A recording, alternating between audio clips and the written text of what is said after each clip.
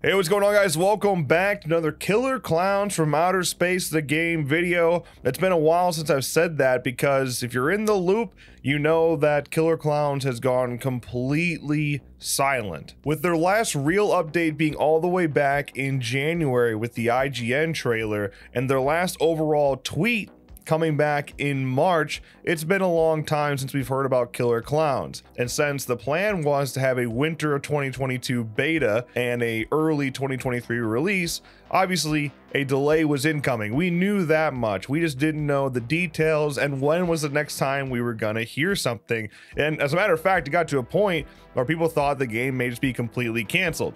Of course, that's not the case. The game is still happening, and not just that, it's actually kind of good news because now the game is actually going to be bigger and better because we finally got an update inside of the official Killer Klowns from Outer Space, the game Discord. And while it's not a huge update, I definitely still wanted to share it in a video today because they didn't tag anyone. They didn't do it at everyone. They didn't put this on social media. It kind of went under the radar a little bit. So I want to share it here so you know to not worry about Killer Klowns. An update from Killer Klowns from Outer Space, the game team.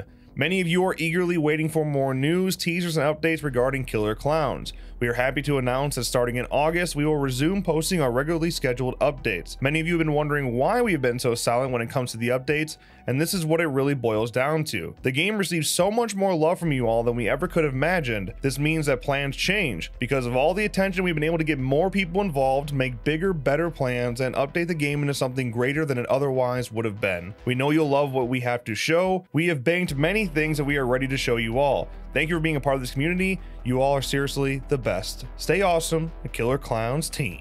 So there you go, an update on Killer Klowns. They have more people involved. I imagine the budget went up a little bit, and the delay, of course, inevitable because of these expansions that they're making. But to me, that's not a bad thing. I think what we're looking at here, since they're gonna be starting this marketing campaign back up in August, you're probably talking about another at least 6 months until the full release of the game. So probably a beta at the end of this year and probably an early release in 2024. That's my best guess, but we'll learn more here in just about a month. I think overall it's a good thing that this game's not releasing this year anymore because Texas Chainsaw Massacre comes out in a month.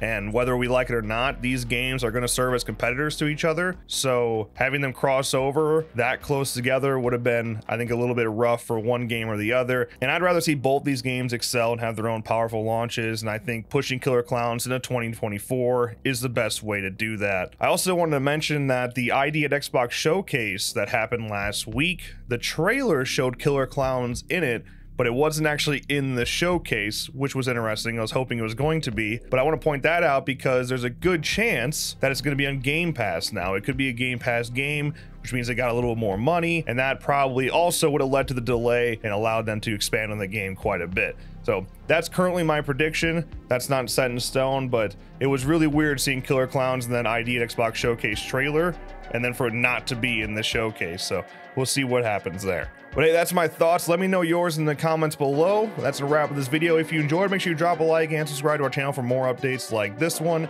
And of course, as always, thank you guys so much for watching, and I'll see you in the next one.